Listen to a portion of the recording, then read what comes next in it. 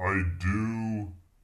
What's up, y'all? Welcome to the 60K Q&A. I'm going to be answering your top 20 most requested, upvoted, hearted, liked questions. All right, so the first question, or question number 20, we're going to be going in reverse order to build tension throughout the video.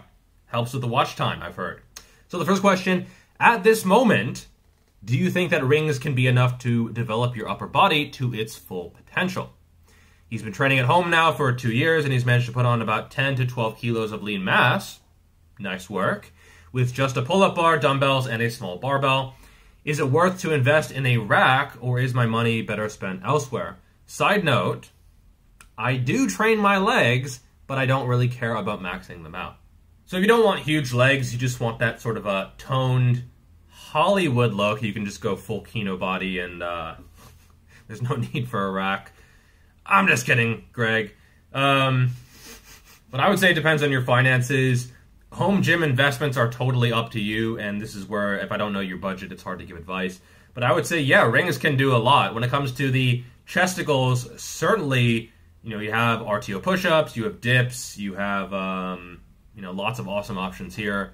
Flies, you have push-ups, you have flies, you can elevate your feet, you can do them from a deficit. Like, there are lots of really, really good options. You can get great range of motion, great stretch, great contraction. I would say they are at least as good as free weights. And I would not have thought this a few months ago, but it's absolutely true. They are a phenomenal investment for the chest. Biceps, also really, really good. Triceps, you can do overhead extensions. I've been doing those. They're okay, but I would say overall weights are going to be better. Shoulders, all around very, very good. You look at a lot of ring gymnasts, they have incredible shoulder development because a lot of the isometric holds they do are very, very challenging. Often gymnasts will also use weights, but I think you can get a lot of mileage when it comes to rings. Abdominals, also a lot of really, really good options there. Traps, they're okay. Not amazing for the upper traps just because you want sort of heavier weights. You can do inverted shrugs, but like kind of meh overall. Spinal erectors, also kind of meh. It's not going to compare to a deadlift or a good morning or even a squat. Lats, pretty good overall. So I would say for the most part, yeah, they're a really good option. My ring book is going to have lots of really, really good options for you there. My ring training book will be out in, I don't know, a week or two. Just finalizing some pictures and proofreading and making sure it is polished. But yeah, I would say overall, really, really good option, and you can definitely get jacked without the gym. All right, next question, kind of a touchy one. The current lockdowns, these seem like hell on earth from all reports I have seen. And then number two, China's lack of support for Ukraine, seeming support of Russia. Well, I did say pretty much anything is fair game. So it is certainly tempting, and it is my instinct to go on a 15-minute rant just bitching about the current situation. But I also have to realize that I live here and that my situation is a lot different than most people, and I have to be a little bit more careful and thus important. I actually did record a 15-minute rant, by the way. It's just in my best interest as an adult to maybe delete that and not send that into the Q&A. I think logically it doesn't really make sense from a cost-benefit point of view. Also doesn't really make a lot of sense. The disease is pretty diluted by now and watered down and doesn't pose nearly as much of a threat as it used to do. And so I think harsh lockdowns are probably not the best idea. As for the second part, it's just tactical, right? It's not a moral thing. It's just what makes sense from their point of view and being strategic for the future. That's all it is. All right, so the next question, I'm actually kind of surprised that I got that many likes and upvotes because it's kind of specific, but I guess some people resonated with it. So basically, long story short, TLDR, this guy wants to be able to do everything. He wants above average level of muscle, conditioning, stamina, athletic, be healthy, every sort of task in a normal life, run, jump, twist, sprint, grab, carry, throw, whatever, and the highest level of GPP I can to be prepared for anything life throws at me, blah, blah, blah. Well, typically life doesn't throw you that much stuff, okay? So if you want to just like be ready for life, the level that is required is not very high. Anyway, just do CrossFit. I'm joking, but not entirely joking, do a variety of stuff. You know, train like the Pioneer. Basically, don't focus on any one specific task. And I think this is where sometimes content creators or online coaches, they push powerlifting on people, or they push bodybuilding on people, or they push, you know, whatever system they have on people. But if you want to get good at a variety of stuff and be healthy, you should do a variety of stuff, and you should eat well, and you should, you know, maintain a reasonable body fat percentage. So it sounds like your goals are varied, and therefore your training is also going to need to be varied as well. Next question on overhead pressing. You have said that the Klokov press, which is a snatch grip behind the neck press, isn't all that better for side delt development compared to the standard overhead press. So what vertical pressing angle do you consider to be the best for it? And where does the trap bar OHP rank in terms of side delt development? Okay, so first of all, if you want pure side delt development, pressing in general would not be my go-to. Okay, you're better off doing a dumbbell lateral raise, a cheat lateral raise, a cable lateral raise. Lots of really, really good options here. And I would say that pressing might not be the most efficient way to get to your goal. That being said, if you're going to press, I would say do whatever is most comfortable. So behind the neck stuff is often vilified.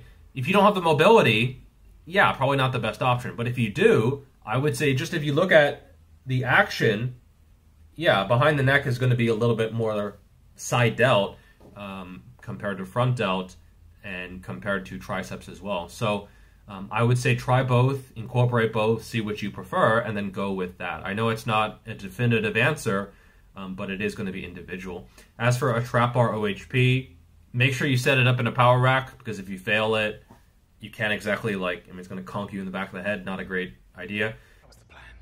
Not a great plan. But that can be a really good option as well. I've done it a few times, but I haven't done it enough to really give a very strong opinion on it. All right, next question. What to do when having consistent lower back pain after doing conventional deadlifts and squats over a period of time? I've been practicing my form, and I would say after filming myself multiple times, it looks like good technique. Congrats on 60K. Thank you. So sometimes what looks like good form isn't actually good form, and if you're getting pain, I would say that's a pretty decent indicator that it's not actually good form. Or maybe it's just too much loading, or it's just too much volume, or you're progressing too quickly. But I can't tell you how many times I've had someone say, oh yeah, my squats are perfect. And then they send me a video of their squats and they're just like really not good. And I'm not saying this is the case for you, but it might be, right? Like some people think they have great form and it's actually not good. So I would look at your loading. I would look at your programming. I would look at if you're sitting a lot, if you're just, you know, plopped in a seat all day, that could give you back pain regardless of your training. I would look at your sleep. I would look at your stress. And so, yeah, there's a lot of factors that go into lower back pain. Barbell medicine is a really, really good resource here. And you have to realize it's not just mechanical, and it's certainly not just what you're doing mechanically in the gym that can cause or not cause lower back pain. It is multifactorial, typically. Next question. Congrats on 60K. Thank you. You deserve it, but do you use evolving rep ranges? And would you please explain how it works? I watched Natural Hypertrophy's video on it, but still can't seem to grasp how it works, especially how to track my progress accurately.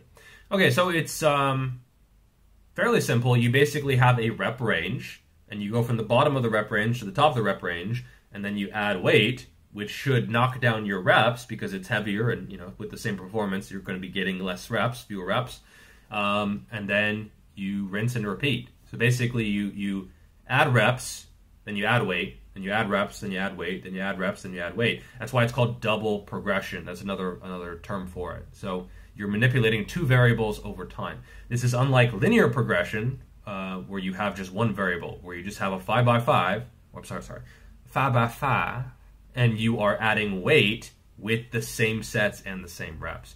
You can even have a triple progression where you're manipulating another variable, typically the sets. So you might manipulate the reps, the sets, and the weight. For most people, just double progression is enough. So you add reps, you add weight, you add reps, you add weight, just progress that way. As for how to track your progress accurately, just write it down. You might get like, you know, let's say you're working in the 6 to 8 rep range. You know, the first workout you might get 776, then you get 876, then you get 887. Then when you get 3x8, you bump up the weight Now you're down to, say, 766 or something like that. You could also get a little bit creative with it, where maybe not every set is the same weight. So if you know you're going to fall out of the bottom part of the rep range, maybe the first set you get 6 reps and you want to be in the 6 to 8 rep range, especially if you're focused on hypertrophy, you can reduce the weight to keep you in the rep range that you want. If you're more focused on strength, I would say it's maybe better to let the reps fall, but to keep the same weight on the bar, because it's more the intensity, the loading, that is going to be driving progress. But for hypertrophy, you probably want to be in the same rep range. And especially if you're falling below 5 reps, I would say it makes a little bit more sense to drop the weight and to keep in the rep range that you want. We're making all the noble natties say, Ello YuChub, like natural hypertrophy. Can you say it too? Well, I've already said it. Ello YuChub. I don't like the word making. It sounds like I'm being forced to do something against my will. But joke's on you, I actually want to say it as a tribute. So, Ello YuChub. All right, next question. Q13 is on sort of Wenning warmups, so where you're doing higher reps to start a lower body workout. So you're doing like 300 reps of lower body workout in 12 to 15 minutes, 4 sets of 25 on leg curls, on reverse hypers, on this kind of stuff, just to get warmed up and to get blood flow and maybe to get some GPP in. I think this is a good idea, and I think on the whole, you're better off warming up more rather than less. And some people will say, hey, well, this is going to impact my performance. If this impacts your performance, it's a sign that your work capacity and your recovery capacity are low. And therefore, you should be doing it. And you know what? You get used to it. I typically warm up pretty hard. Oh, behave. I typically warm up pretty hard. Yeah, baby. Yeah. You know, whether it's upper body, whether it's lower body, I do a lot of work, 15 reps, 20 reps, 25 reps, 30 reps or more, close to failure. And I know I've said that I'm against pump training. The pump can be useful. It's just that if you focus on the pump to the exclusion of everything else. But if you add it to your workout, either in the beginning to get prepared or at the end as a sort of finisher, I think this can be very beneficial. John Meadows used to do this in his programming. He would start with more like pumping contraction exercises, then he would do the stretching exercises later. So he wouldn't necessarily do bench press first in the workout. It would be later when you're warmed up and you have a lot of blood in the muscle, and the risk of a muscle tear is almost certainly going to be lower. So I would say, yeah, this is a great idea. If it impacts your performance, it's a sign that you should probably do it more. Next question, what are your thoughts on artificial sweeteners? Should they be avoided? Are certain ones better than others, i.e. stevia instead of sucralose? So I've been asked this quite a bit just in DMs, and I always get the vibe that the answer people want is for me to say, oh, they're fucking dangerous, they'll give you cancer, gut microbiome, blood-brain barrier bitches, that kind of thing. But if you look at the actual data, not bad. Like, they've been tested a lot. A lot of the data that says or suggests that they might be linked to cancer. By the way, the word linked often doesn't mean shit, okay? Linked does not mean causation. It means they are correlated at best, okay? So I would say, generally speaking, they're fine. And if you look at diet sodas, often those can help you lose weight. I'm not going to say they're healthier than water, because weight loss and health are two different things. But I would say, yeah, you can include these in your diet, and it's a lot better than like a full sugar soda, okay? So this is where the fallacy of the natural is a big thing, where people say, well, you know, sugar is natural, therefore sugar is okay. Artificials, oh, it's artificial, fuck. Yeah, not a thing. So you can include them in your diet, and it's perfectly fine. And just because 50 fucking Diet Cokes a day gave a rat cancer, that doesn't mean it's going to give you cancer. And this is often where the media blows things out of proportion. Like, there was a recent study on artificial sweeteners, and like one group had a higher risk of cancer, but they didn't say that, hey, the sugar group and even the fruit juice group, like natural fruit juice, had higher risks of cancer than the artificial sweeteners. So compared to the control, I think there was a slight increase, but compared to what? That's what you always have to think of when it comes to nutrition. Compared to what? It's not just what does this do, it's what might this replace in your diet. Stronger by Science did a really, really good assessment of this like 12 or 13 days ago. I will link that in the description below. I think they nailed it.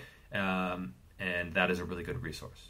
Next question, how can I be sure I am progressively overloading properly? Some days I cannot lift as much weight as previous sessions, so I'll try to add reps, sets, or changing tempo. But when adding sets, I worry about entering the junk volume territory. Okay, so if you can't lift as much as the previous session, it could be a few things. First, it could be that you didn't do enough the previous session. That isn't very often, okay? Or it means you did too much the previous session, or it means you just didn't have enough time to recover. So let's say you smash chest Monday. The next day, you're probably not going to be able to repeat the performance. Okay, almost certainly you won't be. Even by Wednesday, you might not be ready. Okay, so it's if you have a bad performance Wednesday, that doesn't mean you should think, oh, well, I should do more because I'm not recovered. That doesn't make sense. You're just digging an even deeper hole. The trouble with adding reps or sets or changing tempo is you're adding in another variable to make up for the fact that you are not better. If you're not better, you have to look at why you are not better. Again, it could be too much, could be too little, could be insufficient recovery, could be diet, could be sleep, could be protein, could be stress, could be a lot of different factors. And I would say assess your program rather than just chucking more variables into the mix. And as for the junk volume, I don't think it's a term that's formally defined in the literature. If you're doing volume that's far in excess of what you can recover from, which might be the case if your performance is being, driven downwards, yeah, I would say that's junk. It's not particularly useful. Or it's volume that is actually not being stimulatory. So it's volume, let's say you're doing 10 reps with 30% of your 1 rep max. And normally you could do 40 or 45 reps with that amount. Just a warm-up. That's not doing anything, right? Like, that's not anywhere near close enough to failure to actually be effective or useful for hypertrophy, and you're kind of just like burning through glycogen and wasting your time for no good reason. So I would say if it's not sufficiently close to failure or stimulating blood flow or helping recover or doing anything for you, it's junk. All right, next question. What are your favorite exercises for every muscle group? Well, it's only 8 words, but big question, my guy. So I would say for hamstrings, I'm going to have a full video out on this somewhat soon. Or maybe it's before this video. I don't know. We'll see which actually gets done first by the editor, who is me, by the way. So for hamstrings, I would say Romanian deadlifts, back extensions. Good mornings are also good, and then any kind of machine hamstring curl. Nordic hamstring curls also really good as well. For calves, quads, I would say hack squats are really good. I've never done them though, so they're not my favorite. It's just that I hear a lot of good stuff about them. If I had the opportunity to do them, I'm sure I would really like them. It's one of those movements you can just tell that you would fucking like it, right? But, alas, I have no access. I would say high bar squats, leg presses where your feet are very, very low on the pad. For me, I'm very hip dominant, so I don't have a lot of really, really good quad movements. You can do hack squats in the Smith machine. I've tried those a few times, and they're good. Front squats, also good, but sometimes the limiting factor is upper back or core strength. I would say high bar, Platt style squats are going to be best with squat shoes, fairly narrow stance, and then elevated heels as well. So I'll actually have a full video on this as well. For glutes, I would say hip thrust, Bulgarian split squats, lunges with a slow eccentric and preparing your foot. So you dorsiflex your foot as you're going down, and you just prepare for that impact and absorb all that juicy tension with your glutes. Those are really, really good. I've been doing unilateral leg presses. I'll do a full video on those as well. Those are really, really good for the glutes. I've been doing them as a mix of quads and glutes, but if you really want to target only the glutes, you can put your foot a little bit higher. Those are excellent as well. For abs, I don't do a lot of direct ab work. I've been doing a little bit more recently due to this QL issue. Side bends are good with the dumbbell. I know they're vilified, but they've always been a good exercise for me. You can also do the QL rehab where you're on a back extension and you're just sort of going sideways by holding a dumbbell. Those are also good as well. Cable crunches, I've actually also been liking, really focusing on crunching down with the abdominals and keeping the tension out of the hip flexors. Those are really, really good. Hanging leg raises, I suck at. I've been doing them on the rings.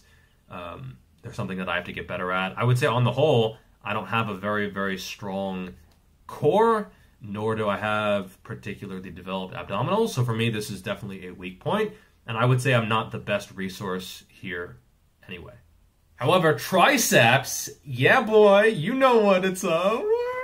I would say overhead extensions, I just did a whole video on these, where you're standing, where you're leaning away, those are really good, and then rope push downs, close grip bench press, dips. I would say those 5 movements have put most of the meat on my triceps. Biceps I've done full videos about as well. I did a top 10 list, which I will link up above. It's over there. I keep forgetting it's reversed now. Or was it reversed before? Mind blown. Incline curls, barbell curls, reverse grip curls, hammer curls. I get a little bit of juice out of compound movements, T-bar rows, pull-ups, etc., pull-downs. But I would say, yeah, isolations are going to be really, really important if you want to fully develop your upper arms. As for shoulders, overhead movements are a very, very good base to draw from. Just getting stronger at overhead press is a good idea. However, I have also found that isolations are important here as well. So dumbbell lateral raises, cables, I've been using a machine even where you can hold onto the handles and get like constant tension. Those are really, really good. Rear delt work, rear delt raises, skiers, face pulls. The rear delts are super resilient, so you can just smash them with a ton of volume beyond failure. At least that's what I found. I don't do a lot of front delt work. I actually found that rings were really good for front delts just because you're getting a big range of motion and a nice stretch, which a lot of free weight movements don't really provide. For traps, a lot of people neglect the mid traps and lower traps. I find that rowing variations of all kinds are fantastic. So Helms rows, again, typically beyond failure, chest supported rows, machine rows, cable rows, just row to grow, go and row to grow, yo. Those are really, really good. As for upper traps, I actually don't do a lot of shrugs. I used to do a lot of like explosive Olympic style weightlifting, like high pulls or low pulls from the hang. I found that those are really, really good. Not just because of the concentric, but also you're getting that sort of like weighted stretch at the bottom. I've done rack pulls above the knee. I go a little bit lighter than I could, and I hold it at the top, really letting the traps sort of stretch downward. I think that's something a lot of people miss. They just stand there. No, you want to internally rotate and let that shit stretch out the upper traps. So you'll see when I'm deadlifting, I'll put a picture on the screen, my shoulders are low. They're internally rotated, and the upper back is rounded, and that is what is getting that juicy stretch on the traps. And so you want that weighted stretch. Farmer's walks are also pretty good, but again, you want to be in this position where you're actually getting a stretch. If you're like this, you're probably not getting as much. You want to be in the right positions to get the most out of the movements. As for chest, various bench presses, so incline, flat, dumbbells, those are all good. I do a little bit of cable work, but I don't do that much of it because I think that this is often overdone. And if you see someone and they spend all their time in the cable stack, usually they're not natural. Okay, naturals seem to do better overall, just observationally, from heavier weights and more just compound movements. Just looking at what people actually do and the big naturals that actually get results, a lot of them are just sticking with the basics rather than like trying to... Anyway, also machines are good. So I would say a mix of barbells, dumbbells, machines, some compound, some isolation, and just getting stronger over time is going to be what works well for chest. And then for forearms, I actually find just like holding on to heavy barbells is quite effective. It's an isometric contraction, yeah, but if you do enough volume with just double overhead deadlifts or bent over rows, that kind of stuff, it can be very, very effective. Even like pull-ups, pull-downs, that kind of stuff. You do want to be working on this muscle as well. I actually find that reverse grip curls, not extensions, just reverse grip curls, where you're sort of flexing at the top, maybe have a wider grip where you're really like extending at the top, have been very, very effective. And also being lean. When you're lean, you get all this sort of definition and stuff. So, if you're focused on appearance, I would say leanness is certainly helpful for that area. Actually, for any area really, but especially for the forearms. And for more information about those movements and a whole lot more, hundreds of exercises, you can grab a copy of my book up there. I don't have ads on my channel. This is sort of the only way that I monetize my videos, so I appreciate the support. Next question, is your decade of distance running more beneficial to you compared to doing strength training from an earlier age in terms of overall health and fitness? I would say probably. So my resting heart rate is still like 40 to 45. Even when I'm bulked up to near 100 kilos, like 217-ish pounds or something, my resting heart rate is still only like 50 or so. And so when I go to get my health check every year for my Chinese visa, the doctor's like, you have sinus bradycardia. And I'm like, yeah, I know. It's because I used to run a lot. I've ran probably upwards of 20,000 miles in my life. And so, yeah, I probably have an enlarged heart, but it's not the kind of enlarged heart that is dangerous. It's like an athletic heart or something.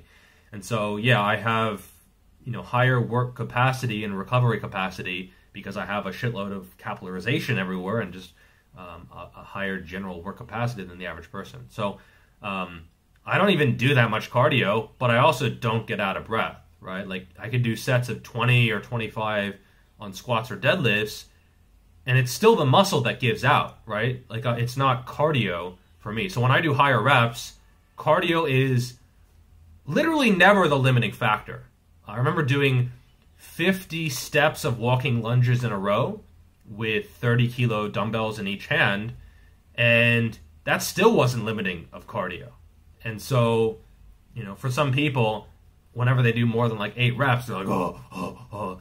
That's a sign you should probably do cardio. And, it's something that I might have an advantage compared to a lot of people. Now, compared to strength training, it's sort of hard to say which would be better for overall health and fitness. So if I just swapped out that 10 years of distance running, like 15 years old to 25 years old, with strength training, I mean, I'd be bigger for sure because I'd have more than twice as long actually doing strength training. So I'd be bigger. I'd likely be stronger as well. I'd probably be a little bit more beaten up. But yeah, it's sort of hard to say in terms of overall health and fitness because, would I have added some cardio in there in order to mitigate that? It's hard to say. Tough question. Next one, thoughts on Natural Hypertrophy's video on strength standards. So I thought it was really, really good. He made a lot of good points. There's two main things. First, it's important to realize that standards are almost always arbitrary. Okay, so if someone says a 3-plate bench press or a 2.5-plate bench press or a 4-plate squat or something like that, the reason they say that rather than like a 4.23 plate squat, it's because if you did that, people will be like, I can't even put that on the bar. What the fuck are you talking about? So the reason strength standards are almost always like fixed by weight or plate or an exact number are just because of convenience. No one gets pumped for a 410 bench press. Oh, I finally squatted or bench pressed 4.03 plates. Like, no. Second, it's important to realize that they are very, very general and that it's a bell curve. So when I say like, oh, to get a big chest, you need a 2.5 or 3 plate squat. Even in my strength standards for hypertrophy video, I was very clear that it's like, probably, maybe, right? Like some people have a 4-plate bench and are not that jacked, okay? Especially if you're modifying your technique a lot, you're minimizing the range of motion, you're being extremely technical, cheating, whatever. You can maybe lift a weight and your physique doesn't reflect it. On the other hand, if you train with maybe more volume, closer to failure, higher reps, you're not as technical, maybe you could not be as strong on paper and yet be pretty fucking jacked. When I tell people my personal bests for bench, squat, deadlift, it's roughly 250, 350, 450 pounds. People are often like, huh, I thought you'd be way stronger. Well, it's because I train in a certain way and because there is variation. Some people are stronger than they look. Other people are bigger than they are strong. And one part of his video that I really, really resonated with is that he gets questions and DMs from people, I do as well, every day, for people who are like, how much do I lift to look this way? Or if I look this way, how much should I lift? Or I've been lifting for 8 months and I have a 63-kilo bench press. Is that good? Or like assess my program. And so YouTubers will usually not respond to your DMs. That's just a straight up fucking fact, okay? Most YouTubers or, bigger social media accounts, they're not going to respond to you, okay? Because especially after a while, it's death by 1,000 cuts. And, this is why I can't assess your program. I can't check your technique, okay? It's just, and this is why we give general answers. We're talking to a population, and the bigger your channel is, the bigger your reach is, the wider the population that you're talking to, and the more generally you have to phrase things. So you have to realize a strength standard doesn't mean you're going to look a certain way if you hit a certain number. It's just an average. All right, next question, another on cardio. He's 22, 183 centimeters, 6 feet, 95 kilos, so around 210 pounds, 15% body fat. So you're about as big as me. You're the same height, slightly heavier, about the same body fat percentage, and he struggles to run 1.5 miles or 2.4 kilometers in under 11 minutes. Would love to run under 10. So that's not bad considering your weight. You could try to get leaner. At 12% body fat, you will almost certainly be faster just from carrying around a little bit less fat. As you get closer to 10%, you'll still get faster, but you also might get weaker as well. And so it's sort of a balancing act. And then the training is also going to be a balancing act, because if you start doing a ton of cardio, the interference effect is real, especially the more you do. Now, I think it's often overblown, and you can certainly increase your cardiovascular and work capacity by adding in cardio. It's tough to say without knowing what you're doing now. Averaging 640 per mile for 1.5 miles, that's solid, especially at that weight. So, again, it's tough to say without knowing what you're doing now. I would say tempo runs are good, so where you do like 20 or 30 minutes at a moderately hard pace. Intervals might be a good idea as well, so maybe 600 to 800 meter repeats at roughly target race pace. So you want to bump up your lactate threshold through the tempo work, and then you want to bump up your VO2 max through the sort of higher intensity stuff. Sprint work might also help, but I would do it on hills just because you have a little bit lower risk of injury. You could do like 200 to 400 meter hill sprints, not necessarily sprints, but hill intervals. Those are absolutely brutal, but really effective as well. Technique might be a thing. Sometimes you see people run and they're just like, lumbering along. They're overstriding. And so, you could optimize things there, but without seeing a video of you, it's sort of hard to say. All right, next question. To quote the inimitable, cool word, Greg Doucette, the secret to gaining is doing more than you did last time. Okay, more of what?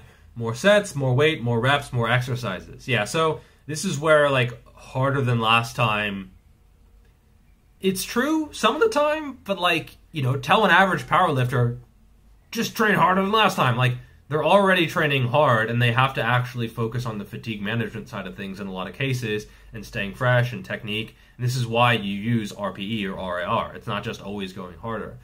I would say double progression is a really, really good way for most people. Dynamic double progression, where you're not always using the same weight. Maybe you have a slightly heavier set, and then you go back into the rep range by dropping the weight a little bit. That can be a good way. Triple progression, I don't use much, but often I will give either myself or clients the option to auto-regulate the sets. And so this does make progression a little bit more blurry, but if you feel good, maybe you do 4 sets. If you don't feel as good, maybe you do 3 sets. If you feel like dog shit, you do 2 sets. And this can be, I think auto-regulation is something a lot of people do instinctively, but some people don't.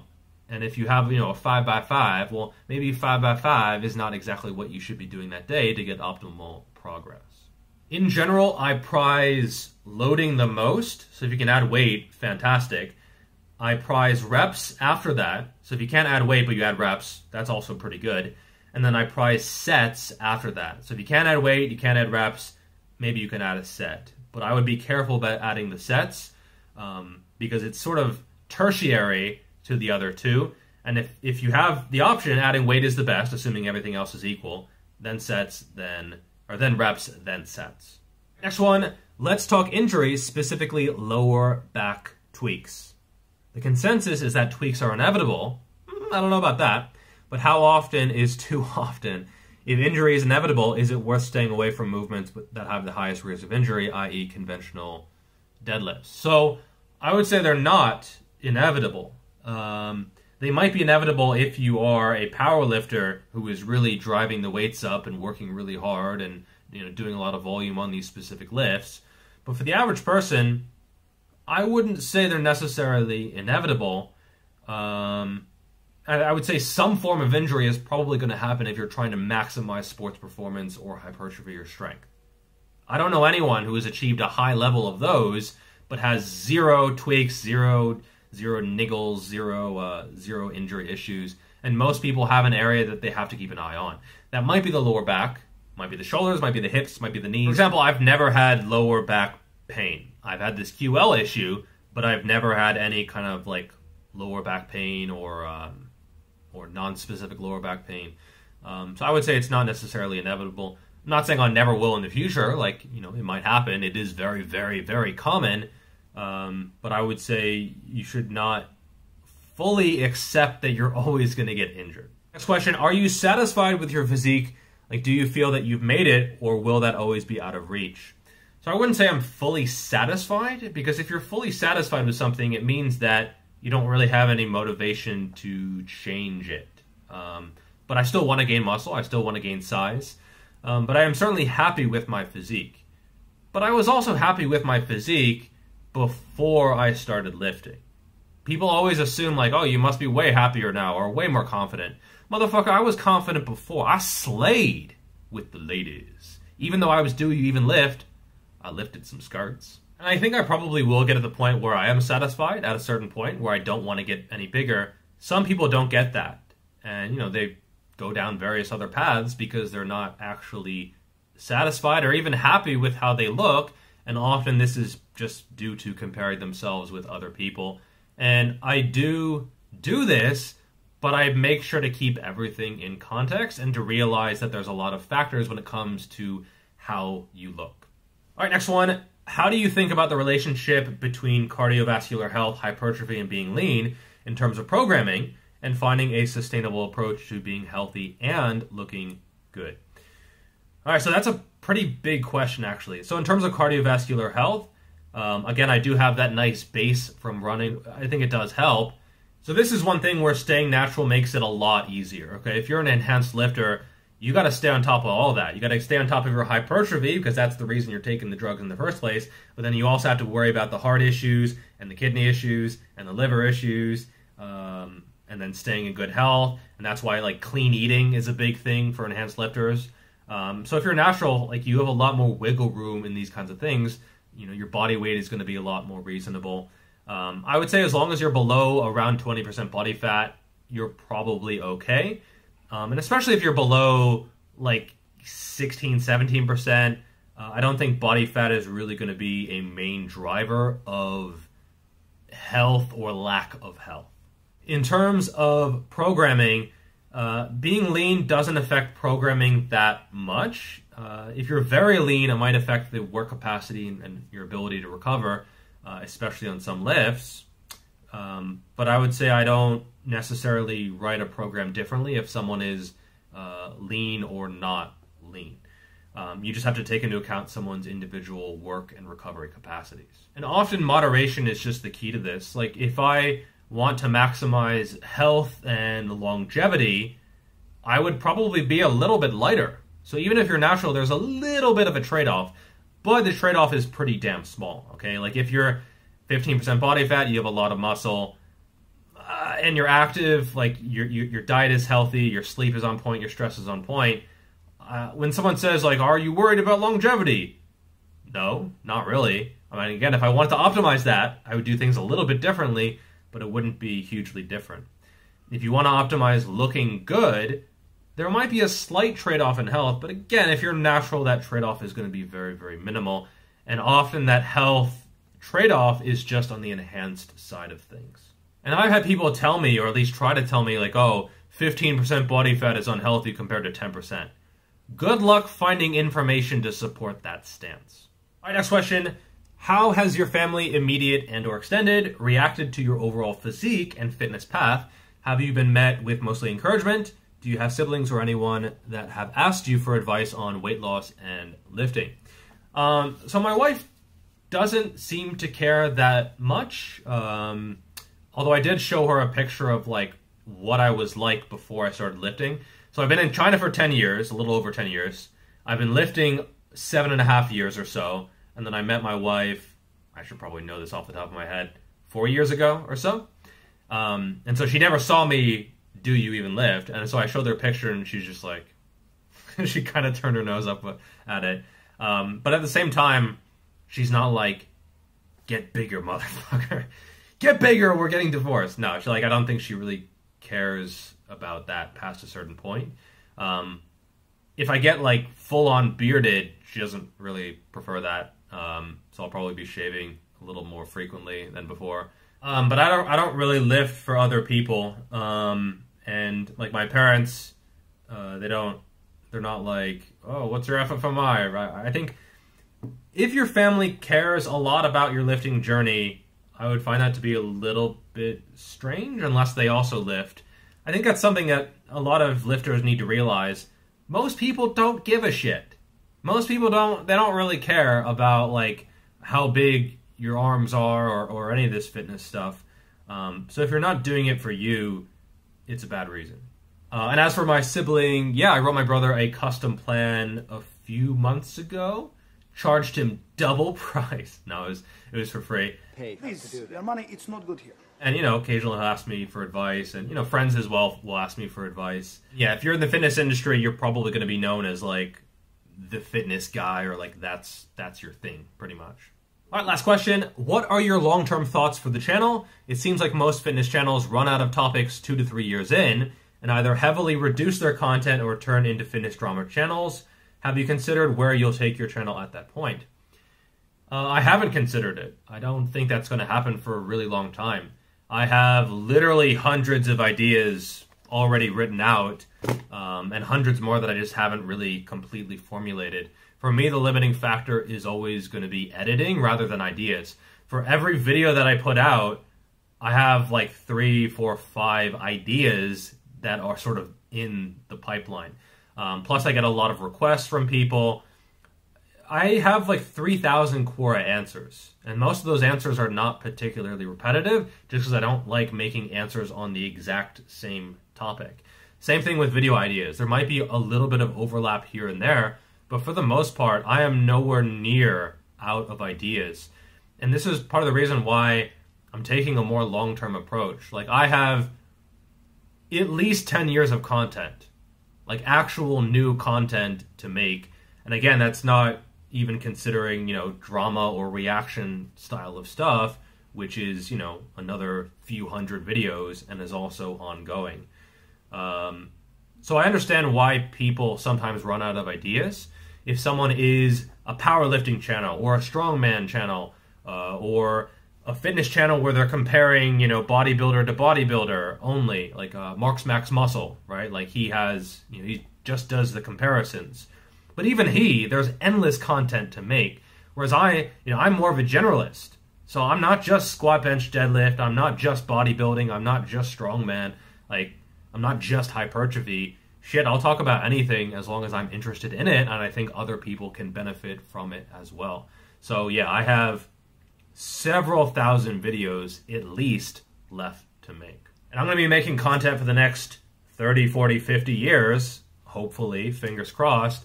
And so I'm not really in any rush to like sell out or to put out 2 videos a day or to really like push things really, really hard. I'm taking a more long-term approach because I do have a lot of content planned and a lot of ideas that I still have to make videos on. And just to be brutally honest and transparent with you guys, for me, content creation is never an inspiration issue. It's almost always a motivation issue. So it's more about getting the content done and edited and produced and uploaded and thumbnail and timestamps and all that stuff rather than just, oh, I'm out of ideas. Like that is never ever going to happen because it's never ever the limiting factor. And so when people send me ideas and they're like, waiting for you to make a video on reverse band undulating advanced periodization, I'm like, okay, well, thanks for the idea, but You know, I don't need the stress of uploading a certain video. And I've even thought about putting, you know, my next 500 video ideas in a community post and being like, hey, which ones are you guys most interested in? But I don't really want that pressure of people expecting me to make certain videos or having a timeline to make certain videos, just because I don't want that. You know, I don't want the stress of having to create content on a certain time scale. I think burnout among YouTubers is super common, which is why you see people stop making videos. It's not necessarily that they are out of ideas, it's just that the process of content creation, regardless of if it's new or not new, it does take a toll and it does catch up to you. And most of these guys or girls don't talk about burnout because they're not going to get any sympathy anyway, and because it's usually not a good look, and so they just stop making content, or they make content less frequently rather than talk about these issues. All right, that is all for this video. Make sure to grab a copy of my book if you like this and you want to support the channel. Like, subscribe, share, all the YouTube stuff that people tell you to do. You don't have to do them, but you know, you can do them if you want to do them. And I will see you in the next video. Peace.